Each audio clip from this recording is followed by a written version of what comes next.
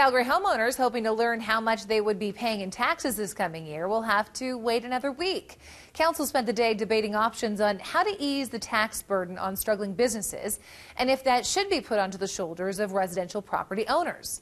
The mayor explains where they stand right now.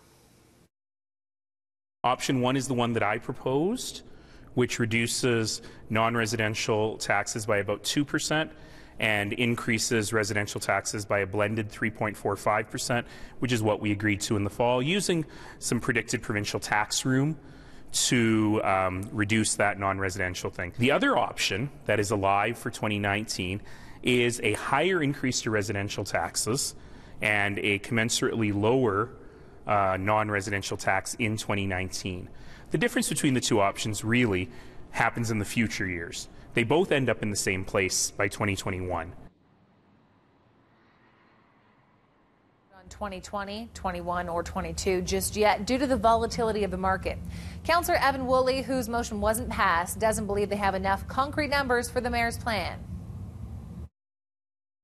The mayor's proposal, which is based on assumptions and a number of things that we do not know. We have no idea whether we're getting $26 million from the province in provincial tax room. We have no idea about that. They're in the middle of a provincial election, and so his whole proposal is based on assumptions that we don't know.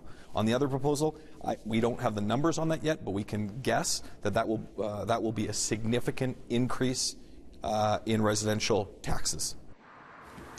Council also agreed in principle to a small business sustainment grant, meaning businesses in trouble could apply for a cash grant to help them stay vibrant and market themselves.